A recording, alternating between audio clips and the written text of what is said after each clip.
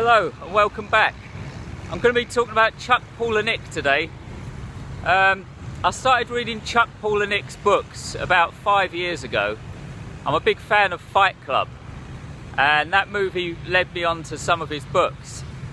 And since then, I've read about 8 of his novels, and I know it sounds strange, but I can't actually work out whether I'm a fan of his work or not.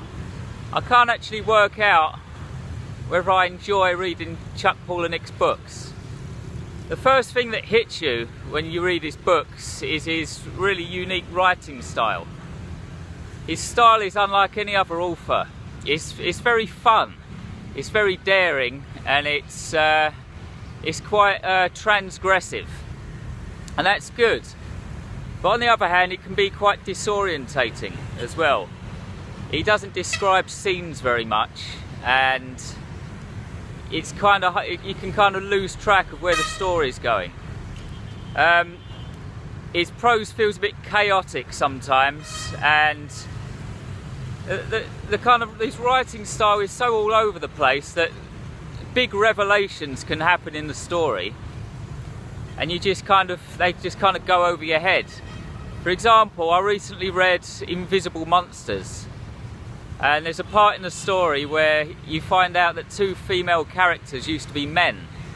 Of course, that's a massive twist in the plot, but I read it and I was just like, so what? It was just like reading any other paragraph because of the writing style.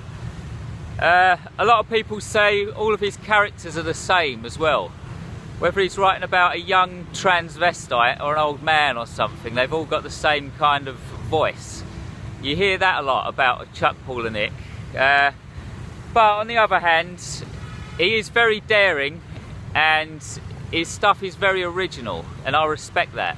He takes on storylines that nobody else does, and you have to respect that.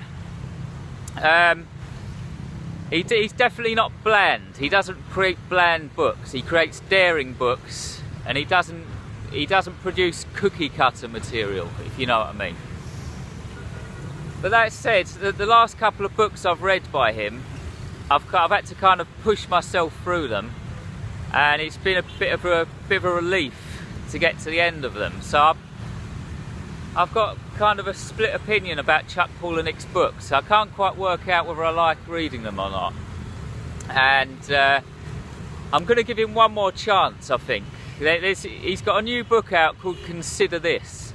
And it's not actually a novel, it's like a memoir. He's writing about his career in this book.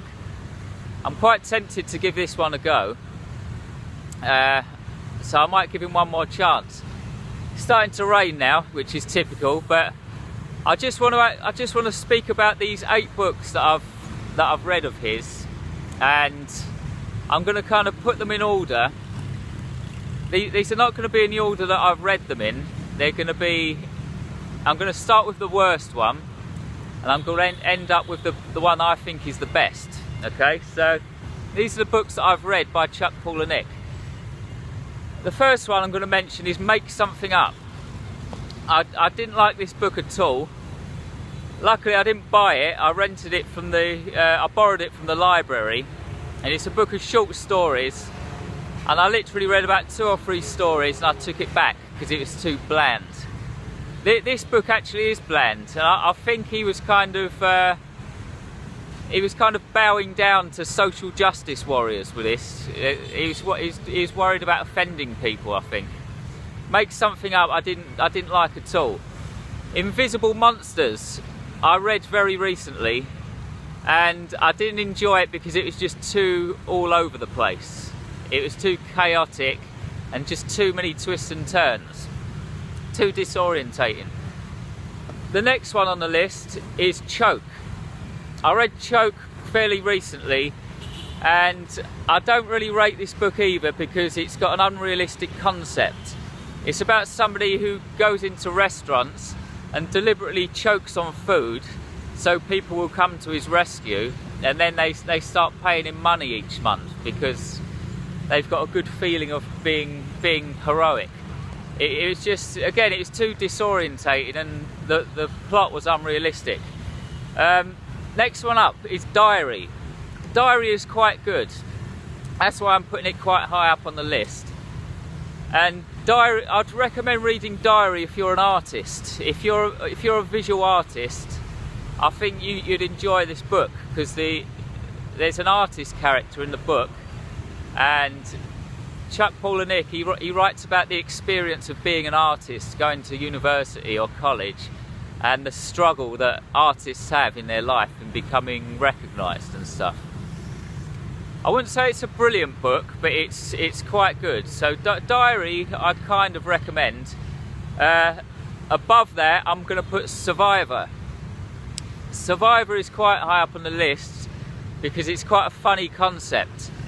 He writes about this man who's part of a religious cult, kind of like an Amish type man, and I think his cult dies or something, and then he becomes a celebrity in modern day America, and he gets all of these deals to go on talk shows and chat shows, and he writes his own books, and he starts living like a celebrity lifestyle and gets like makeovers, and he wears all these fashionable clothes and stuff. So he starts living like the complete opposite lifestyle of what he did in the cult. I found it quite a funny concept, and it did make me laugh as well. Again, it's not going to be for everyone's taste, but it's one of the better ones that I've read of his. Next one up on the list is Fight Club. Fight Club. I absolutely adore the movie. The movie is brilliant, and then I was led on to the book, so I read the book after the movie. The first thing I'll say is the movie's better, unfortunately. The book is just not as good as the film. But if you read the book without knowing that the movie existed, you would enjoy it. In fact, if you haven't seen the movie yet, maybe you should read the book first and then watch the movie. Do it in that order. But the book is good.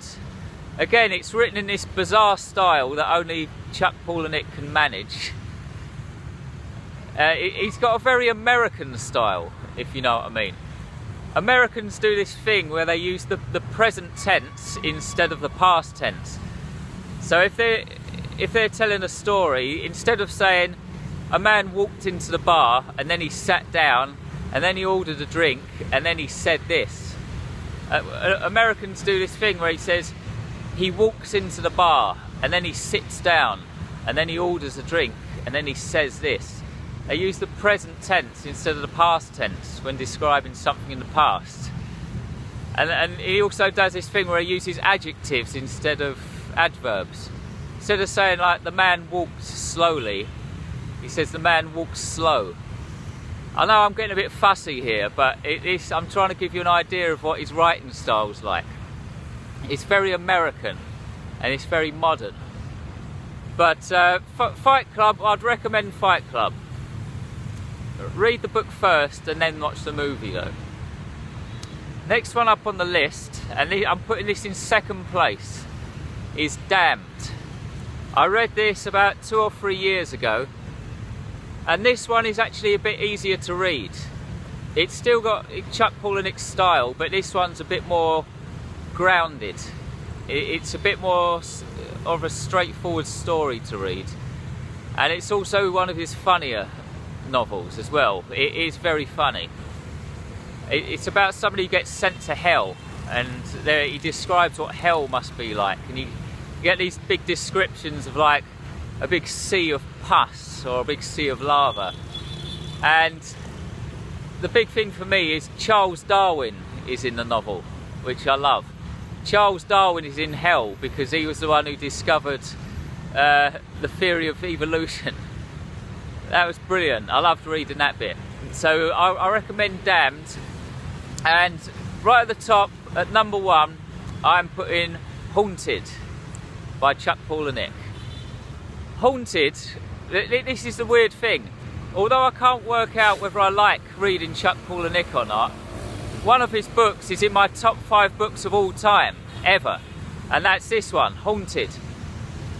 Haunted is worth reading, if only just for 2 short stories, Guts and the Nightmare Box. I've actually made a story about the Nightmare Box on its own. And just this, sorry, I'm going to have to move here, it's pissing down with rain. Let's get this. It's worth reading Haunted just for 2 short stories, Guts and the Nightmare Box. And it's a hilarious novel as well.